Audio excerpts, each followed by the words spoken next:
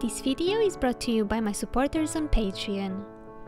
Hello my YouTube friends, how are you? In this video I'll give you an update regarding my custom Monster High. Last time you've seen my girl was all the way back in October last year, during one of my face-up stories. But I never ended up doing a follow-up video with her final look, and I think it is really about time to do it. So she used to be a Monster High Draculaura that I've repainted and also made her a custom wig. My lovely friend Airee from SMP Dolls created the beautiful Serenity dress. How amazing is it, right? Everything looks so perfect. Let us all take just a moment and quietly admire this fantastic dress.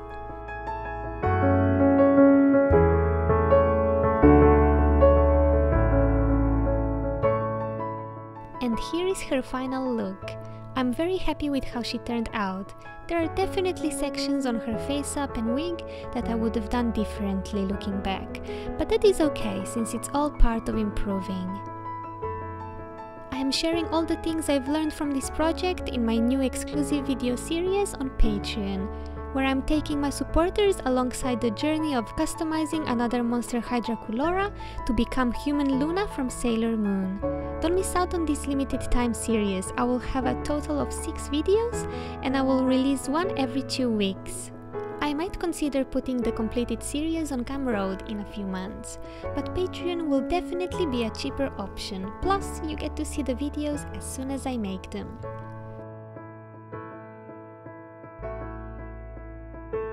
I really hope you liked how my Sailor Moon turned out.